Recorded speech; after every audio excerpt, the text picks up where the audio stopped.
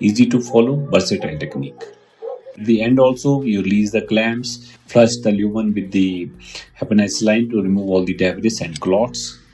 And if you're contemplating any vascular anastomosis, always try to use some kind of magnification. The loops are usually recommended, and interrupter suture gives you the flexibility to correct mistakes without compromising the whole anastomosis. You will understand better while I'll demonstrate in the hands-on video in the subsequent part.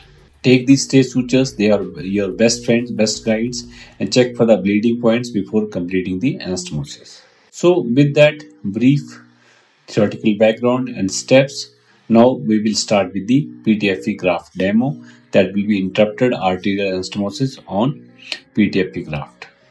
So my dear friends, trainees and budding surgeons, so briefly I'll discuss what are the basic vascular surgery requirements, basic requirement and setup for the vascular anastomosis.